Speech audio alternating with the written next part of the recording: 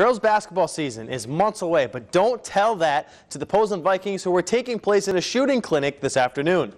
Ramiro Dominguez from ProShot came to Posen on Friday to give girls from 4th up to 12th grade key fundamentals on how to perfect their jump shot. ProShot is a shooting system based on biomechanics and mental focus that gives players immediate access to techniques used consistently by the world's top shooters, aiming to improve accuracy and range in just a matter of hours.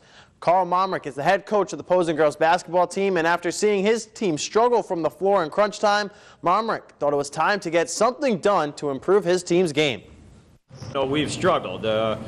5 of my 8 years, we've been right around 34%. I just don't think that's good enough. I want to be up over 40. And in the fourth quarter, when you need those shots knocked down, we just weren't doing it enough on enough of a consistent basis last year, and we know that we can get better.